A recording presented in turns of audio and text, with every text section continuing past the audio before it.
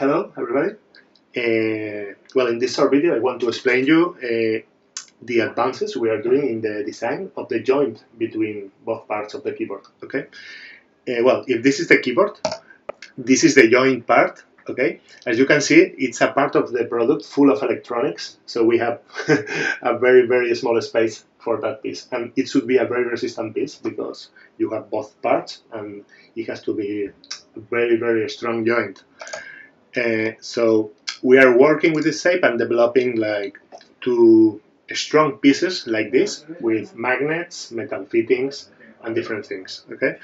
In our first keyboard, we already have a metal joint. Okay, but it's not very resistant. Okay, you can feel like it's moving a little. But the feeling is really good. We also have magnets, and we are happy with the feeling, but still need more resistance. Okay, so we have started working with different designs and shapes, and this is the aluminium joint. Okay, we tried.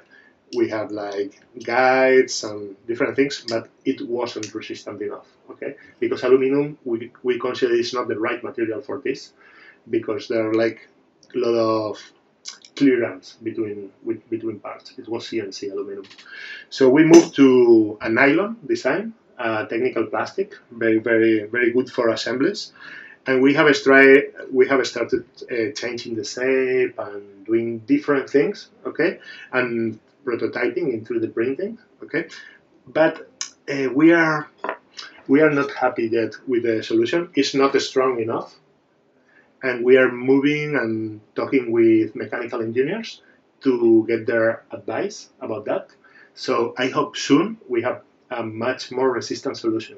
Okay. Right now, that's what we have. It's good, but it's not good enough. So next time, I will show you our solution. Thanks for your time. Bye.